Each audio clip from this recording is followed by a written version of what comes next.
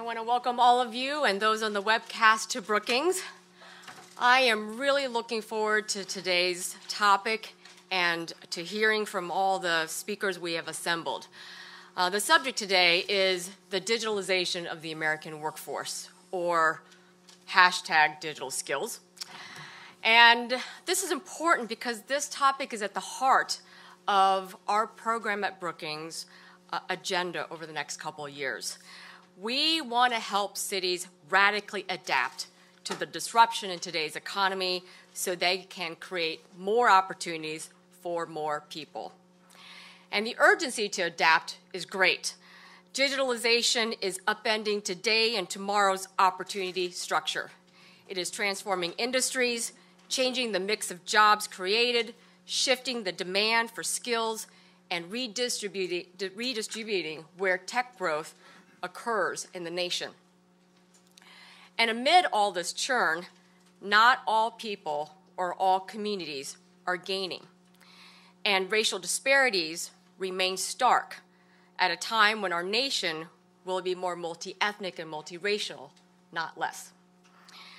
Now, Christopher Mims of the Wall Street Journal recently published a column where he cited the wisdom of Melvin Grantsberg, a professor of history of technology at Georgia Institute of Tech.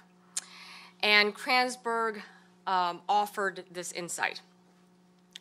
Technology is neither good nor bad, nor is it neutral. In other words, the impact of technology depends on context. But I want to emphasize the latter part of that principle, nor is it neutral. That, to me, is the inflection point we are in today. If it's not neutral, then what is it? Well, digital technologies and the way we deploy them ought to reflect our values. It must be a force for good. It must create more opportunities than it destroys. It must lift up the hopes and aspirations of more children, of more families, more communities across the nation. And that is why I like this new report put together by the stellar Brookings team of Mark Muro, Sifan Liu, Jacob Witten, and Sid Kulkarni. Rather than simply sound alarms about the coming technologies, it shows how the increasing digital content of occupations and industries can improve the productivity of some firms and can improve wages for low and mid-skilled workers if we can help them get on the on-ramp to the right jobs to the middle class. So we can do more to ensure that rapid digitalization is opportunity enhancing. And that is the purpose of the panel discussion we're going to provide today. We are going to hear from some nonprofit and some private sector leaders on their efforts to help workers, both new entrants to the labor force and incumbent workers, reskill and adapt to this digital moment. And that conversation will be ably moderated by Steve Levine of Axios. In short, I think we simply need more intentional efforts to make this digital age the opportunity age. And without further ado, I am now going to hand our program over to a great friend and scholar, Mark Muro. Thank you.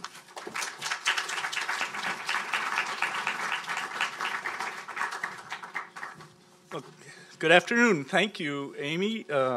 Thank you all for joining us, and thank you all of you out in the Twitter sphere and online, where, given the trend that we're discussing, there's a huge audience out there as well. So I'm Mark Muro, Senior Fellow at Brookings. I have a simple question to help us get started this afternoon. Let's all just ask ourselves, how is the presence of nearly 200 million, hundreds of millions of computers in America's offices, stores, hospitals, and garages changing the world of work? I'm asking this because I think that we're scrambling, frankly, to adapt to a dramatic transformation that we don't fully understand, even though we're in the middle of it. Digitalization is changing everything, as various controversies about big tech suggest, but that is especially true in the labor market. And yet I think for all of the hype, for all of the reflection on these issues, we still aren't really coming to grips with even the basic trends around us, and we need to. So what I want to do is highlight some brand new work from Brookings on how digital technologies are changing the talent equation. We're especially interested in the labor market. So along these lines, I'm going to say some things about what digitalization is and why it matters, walk you through a few big picture trends that I think will set up the conversation, and then we're going to focus briefly on what this means for the education and workforce development needed to give more people a leg up amid these trends. So let's start with what digitalization is and why it matters. Basically, digitalization is the pervasive application of software and IT to every field to transform business operations and add value. So it's a very general, large enabling power. Why does the trend matter so much? It matters hugely because digital technology is special. It's not just one technology among many. It is what economists call a platform technology, an enabling technology. Digital technology has special power because its core capabilities, the collection, storage, management, exchange, and use of information amplify the ability of workers and firms to add value. In this regard, the explosion of digital tools is transforming nearly every industry. On the technology side, mobile networks, apps, cloud computing, artificial intelligence are enabling the scale-up of a plethora of digitally enabled business models, ranging from ubiquitous e-commerce to the gig economy to Industry 4.0, virtual to real manufacturing to e-health and all of its incredibly exploding new forms. And now artificial intelligence is available as a service. It's becoming ubiquitous. It's not an owned activity. It's an online service made available to all companies and will be. As to the workplace, it's being remade too. Cloud-based enterprise management platforms like Salesforce are ubiquitous, loved and hated by all. Social and collaboration tools like Slack and Skype are ubiquitous. Online matching platforms shape the entire world around us. And the rise of the platform economy in general is this. So in this regard, a period of rapid technology change is creating a lot of flux in the economy. On the positive side, significant opportunities for individuals, firms, industries are there for the taking, and I'm going to touch on a couple of those because digital empowers. That is an absolute fact. On the more concerning side, two distinct types of challenge are stressing the labor market. At the higher end, the nation is struggling with actual shortages of IT and computer workers. The BLS says the nation is going to need 100,000 new IT workers every year in the next decade, but is only producing 60,000. So there's a deficit there. At the middle and lower end, far too few workers possess basic online skills. It's hard to believe this, but the OECD recently reported that nearly 1/4 of Americans, and these are not solely older Americans, many of them are young Americans, either don't know how to use a computer or can do little more than do email on one. Without doubt, these are big questions to look at here. So let's look at our new analysis and what we're finding nationally. And here I want to give, again, a shout out to Sifan Liu and Jacob Whitson on my team who've worked so hard with me on this. So basically what we've done is use a very granular Department of Labor data set based on thousands of interviews with workers, direct interviews. This isn't modeling or anything like that, to rate the digital content of some 540 occupations from 1 to 100. To give you a feel, software developers, you can see, come out top of the list with a score of 94. Registered nurses, about 55, so that's a middle digital activity. And then construction workers come in at 17. It's interesting that it's 17 rather than 1 or 0. Everything is digital. In short, so then once we've done this, we've, for an easier analysis, sorted the occupations into high, medium, and low, where high might include writing a program to scan a computer disk for viruses. 33 to 60 is medium. It might include using basic office productivity software regularly in one's job. Below 33 is low digital, demands low or no digital skill. So we've built up a pretty novel file of task-based data on the changing nature of work based on what people actually do, or at least say they actually do. So I think that is an advantage of this kind of work. What have we found? Well, the first thing to say is that the share of jobs, that digitalization is proceeding really fast. Looking in aggregate nationally at all jobs, the share of jobs with high or medium level digital content has increased rapidly since 2002. In 2002, just 45% of jobs required high or medium digital skills.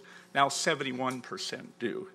That means just 29% of jobs are now accessible for someone with low or no digital skills. So the jobs accessible to those with few skills are dwindling. The access points are moving upwards. And here's another look at what this looks like. Here you can see how selected occupations have been moving rapidly up the digital scale between 2002 and 2016. Nothing stays the same. Everything has elevated and moved upward. Customer service representatives, that big yellow ball in the middle, because it's a big occupation, went from 25 to 61 in the last. So this is a middle class accessible job, but it now requires, now a substantial digital readiness. And you can see that in general, the biggest changes are occurring across the bottom and middle of the occupational distribution: nursing, dental assistants, sales, retail occupations. Again, those are racing upwards too. So while we've been captivated by the high end, and we have a lot to say about that, we think we have major training challenges at the top of the scale. A lot has been happening below it, and we need to think about that too. So this is all important because digital technologies, as many scholars have suggested for now quite a while, have tremendous capacity to both empower the workforce and divide it. This flows from the power of digital technologies to augment productivity, what I was saying earlier, augment the productivity of those possessing higher order creative skills, and to substitute for the work of those doing rote work. In any event, you can see here that digital skills bring big benefits to the workers that have them, namely through increased wages. Here you can see that highly digital jobs pay more than twice what low digital positions do in annual wages. And an important addition here, higher digital jobs do correlate with somewhat greater resilience in the face of automation, something our panel's no doubt going to talk about a bit. So lots of reasons to acquire as many digital skills as one can, as early as one can. In like fashion, the more highly digital an industry is, the more productive it likely is, and the better it likely pays. Here you can see that tech adopting industries to the top, you can see the higher scores to the top, are clearly performing better on this measure. Tech, they tend to pay better. There are other measures of productivity that show them performing better. So you can see at the top, professional, scientific, technical services, finance and insurance, media, Steve, management of companies and enterprises, all doing well, performing better, and are populated by people with higher digital skills. MedImmune is likely up at the top there. So again, this is a tremendous indication of the power of these technologies to transform not only people's lives, but the course of firms and industries. And yet, just as digitalization empowers some workers, industries, and places, it also seems to polarize outcomes. This has been a persistent finding over the last decade or so. For one thing, the uneven distribution of digital skills inevitably translates into disparate participation in the best-paying industries that we've been talking about, which exacerbates economic disparities.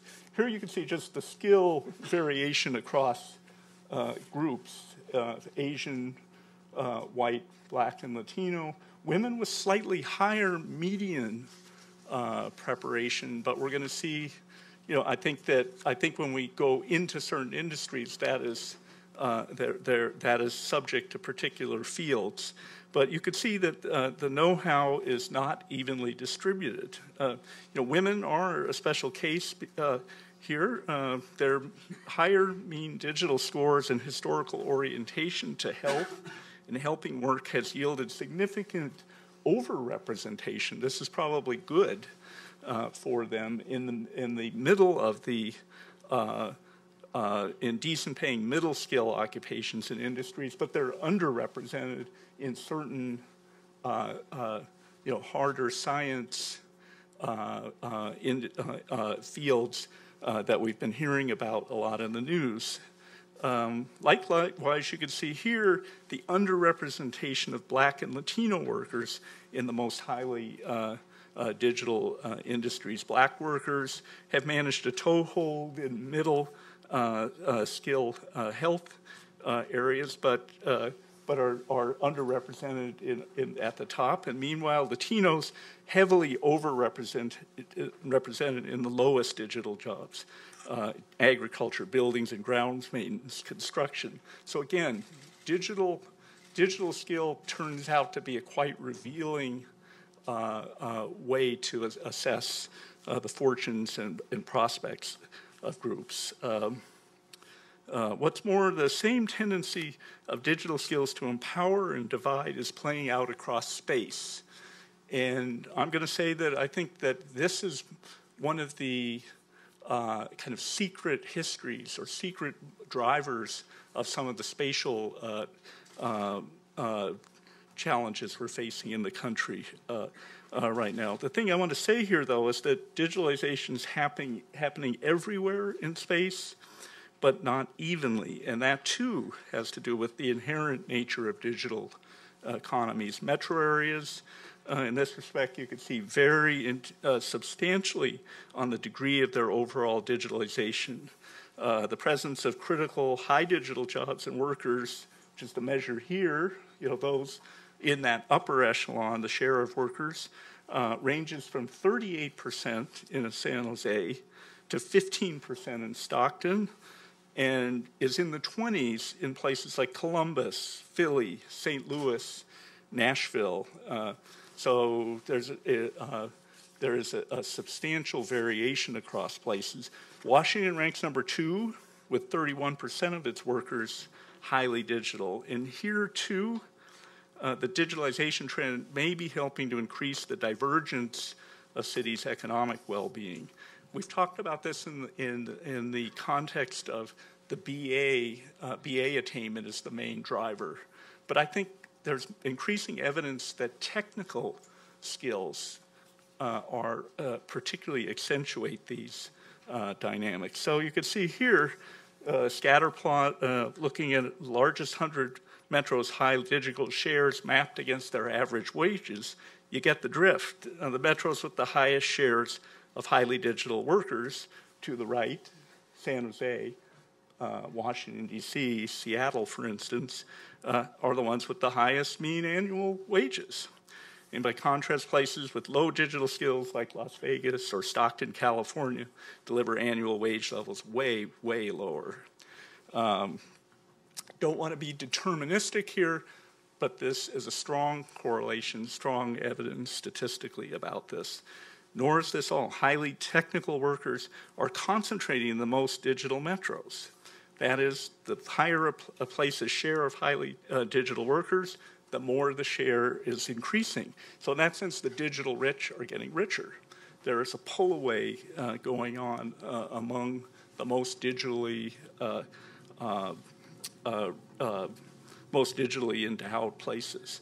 So this all adds, I think, for an incentive for regions too, cities, to get serious about their digital skills pools. The bottom line here, differences in technology adoption are playing a very big role in shaping outcomes for people, industries, and regions. Likewise, the economic inclusion and success that all places hope for, all people hope for, now depends heavily on digital participation. So, where does this leave us? These are a few of the trends. You could dig into this much more online on our website. We have full data available for all places and for all of these occupations. But let's just talk about how this touches down here in Greater Washington as a way to begin to set up our panel and a conversation about thinking about how business, educators, and the workforce development organization should respond. Well, to start with, here's the region's digital dashboard. You can see this is a highly digital metro, as I was saying, second highest share of highly digital workers among large metros, 656,000 highly digital jobs, 31% of the workforce. Only 28% of the region's jobs are no or low digital. If you dig in a bit more deeply, you can see that the region faces, I think, two fairly distinct digital skills issues. Towards the upper right, you can see a group of bubbles reflecting some of the highly digital occupations that groups like the Greater Washington Partnership are highlighting as a critical issue here. The growing occupations are projected to generate tens of thousands of job openings in the next decade, but see that they have quite high digital scores. And so this is a growth area in the country, but in many cities, and especially in ours. At the same time, a bit lower to the left, you could see bubbles reflecting the region's opportunity jobs, critical on-ramp jobs that pay above average wages to those without a bachelor's degree. We've developed a measure of this inspired by one of my colleagues, Chad Shearer, to get a handle on this other space. With often middle-tier digital scores, these occupations, ranging from radiology technicians and RNs to office and salespeople to office administrators, present a different challenge. They're upskilling so fast that less educated or marginalized workers are having trouble keeping up. So there's a real, so we have two distinct issues in this space. And I think we've largely talked about only one of the issues historically. So I think our hope is to try to broaden this discussion, which you can see. Now let's just talk about the catch-up issue. You can see this here. Dozens of Metro's most important on-ramp jobs here are seeing very fast digitalization. The blue bars are their scores in 2002, oranges in 2016. You can see physical therapist assistants more than doubled from 20 to 44. RNs 38 to 55. Dental lab technicians 10 to 35. These are bedrock jobs of middle class aspiration, and you can see that they are simply demanding more. So our data, I think, raised two main digital skill challenges for DC and most regions.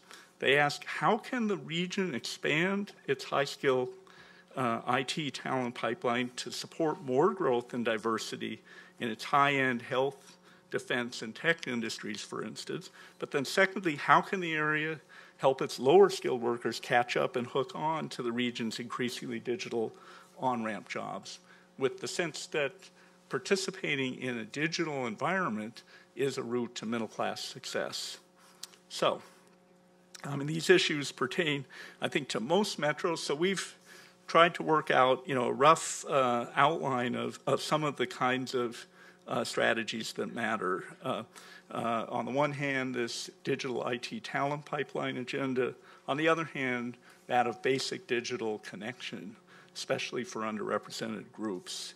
In terms of the IT professional pipeline, I think it's coming into focus. Again, we as a society, and I think this region has begun to think about this pretty thoroughly. I think this is about employers working more closely with universities and community colleges to develop aligned, relevant professional degree programs. It's about scaling up non-traditional accelerated learning models, whether it be competency-based learning through apprenticeships or the boot camps and code skills that have innovated and captured people's imaginations. And I do think a radically improved IT pipeline is likely going to require some form of universal K-12 computer science exposure and instruction. Virginia's moving on this. Maryland and DC, not so much. I think this is an important thing for the region to think about. Across all this agenda, there's solid work going on in the region as defense and health companies partner in deep ways with institutions like University of Maryland or UMBC to create degree programs, mentorship opportunities, whether in cybersecurity or health analytics or logistics. So we need much more of this with a stronger focus on including underrepresented populations, but I think we've begun the work on this direction. Turning to the broader inclusion challenge, I would say this has received less attention and is becoming an imperative as well. Companies, educators, nonprofits need to develop unprecedented initiatives, I think, that mount super relevant, compelling exposure campaigns in schools and the media, really scale up hands-on experiences with modern office tools as a matter of course in high schools, and then heavily expand the kind of entry-level tech training Elizabeth Lindsay's Bite Back organization, which we'll be hearing about, provide to allow underrepresented populations to go into, say, computer support or network technician roles. She'll tell us more about this. I almost think here that the best thing the region can do would be to get every teenager exposed to Salesforce, Lord forbid, or SAP or Microsoft Office, simply as an initial connection to a skill that matters much more than maybe we think. That is one of the skills that is differentiating people's experiences. Which brings me to my last point. In the end, we really need to really succeed in ensuring that workers here can flourish in the next decades. We will need to get more, to make sure that they get, along with more digital help, digital skills, more a sense of helping, of an ability to do what the machines can't do. Human traits are going to matter much more now because the era of astronomical computational speed means humans must focus on what we are that computers aren't. And so I just want to say that while we do much more to teach digital skills, we need to get better at cultivating inherently human ones too. Adaptability, curiosity, social intelligence, teamwork, creativity, and entrepreneurship. Rote won't make it now. So it's got to be a collaboration between digitally empowered digital machines and digitally empowered workers who know how to work with the machines. So it's becoming clear that the greatest education needs may not actually just be the mastery of more and different computer skills, so that matter is going to be important. The work ahead is going to be much more about getting better at managing change and finding new ways to add value. So that's enough. I think I've laid out a broad platform for a conversation now. Thanks for listening. I'm looking forward to the discussion, which is going to be moderated starting right now by Steve Levine of Axios. He will introduce our people. Thank you.